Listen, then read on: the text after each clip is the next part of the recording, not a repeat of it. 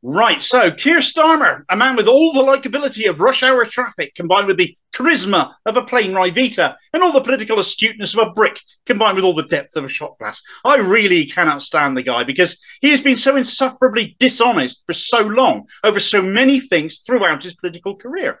He's only been an MP since 2015.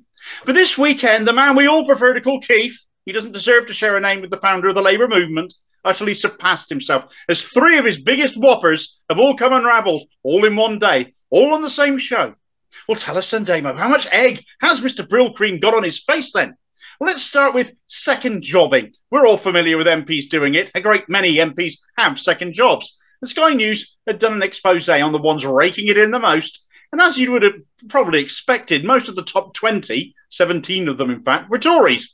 But both David Lammy and Jess Phillips of Labour both made the top 20 second job earners too. Now, it should be noted that all of this money has to be declared, and you can simply go to the Electoral Commission website and type in your MP's name and see what they might be getting in the way of second incomes or private donations. It is all a matter of public record, or at least should be.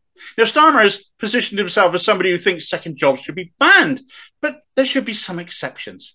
You see, that just leaves a bit of wiggle room to get away with it in my eyes. But then I thought, well, hang on a moment. There's a few doctors who are MPs, for instance. I think I'm right that there is a few of them, though only Rosina Allen-Can is springing to mind off the top of my head, who actually do shifts in their local hospitals. I think they are admirable for doing that. They are also required to do some work to keep their skills up and remain registered as medical professionals. But she wasn't the exception Starmer was thinking of. Instead, he decided to defend David Lammy, the highest second job earner in the Labour Parliamentary Party, making more than £200,000 on the side by writing books and doing media work, which Keith sees as being all part of the political process, you see. The thing is, Lammy does the speech circuit too. Lucrative stuff, and that places him in a position where he can be influenced by those he's addressing. You've seen Theresa May and Boris Johnson doing the same thing and making a lot of money, haven't we?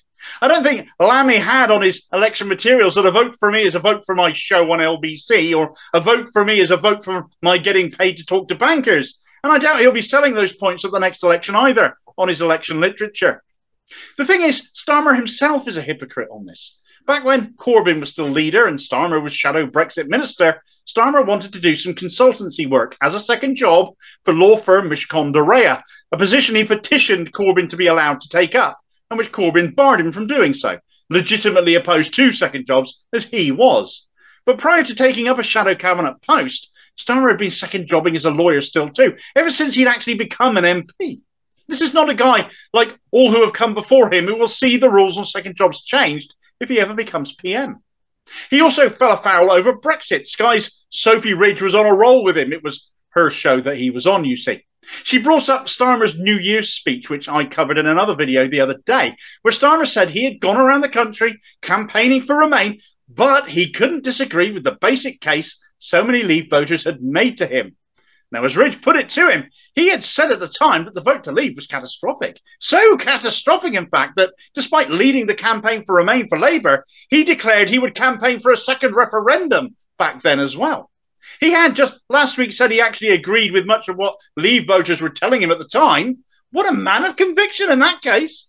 That's almost like writing a speech coming out for both Leave and Remain, like Boris Johnson did, didn't it? Starmer's call for a second referendum is what destroyed Labour in the 2019 general election. It was the death knell of Corbyn's time as leader, and it ushered in Keith under a fistful of pledges and promises, all of which he has broken, not least of which the entire second referendum he said he was committed to. His Leave-centric comments in his New Year's speech were a lull to Leavers that actually he was okay, a message to red wall seats that voted Leave, that he won't reverse Brexit if they come back to Labour. But honestly, can you really believe anything he says on this subject, or any other subject for that matter, whether you voted Leave or Remain, when he's so dishonest? He floundered. It was 2-0 to Ridge. Thirdly, he was also asked on the Ridge Show about NHS outsourcing and his U-turn over ending it in the NHS. Well, he did accept private health donations, didn't he, along with his shadow health spiv Wes Streeting. But of course, this was something else he had promised to do if elected Labour leader in 2020. Starmer says now that he wants to use private health provision more effectively. But wherever you use it, it will be more expensive, unless you, I don't know, take a position of saying to the private sector, right, We're in the middle of a national health crisis. We need you to do your part. We need your resources. We need your capacity, but we're only going to pay you the same as the NHS already gets. You need to do your part.